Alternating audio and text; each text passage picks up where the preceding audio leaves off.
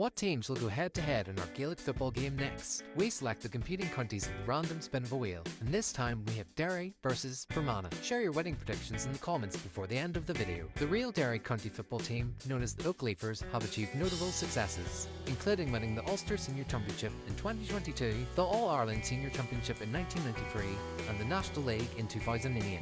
The 1990s were particularly successful, with Derry winning multiple National League titles, an All-Ireland Senior Football Championship, and Under-21 championships. They also won the Ulster Senior Championship in 1998. However, they faced unexpected defeats in this era. In the 2000s, they won the National League in 2000 and 2008, and achieved minor championship successes in 2002, but faced challenges in the Ulster Senior Championship due to the rise of Tyrone and Donegal.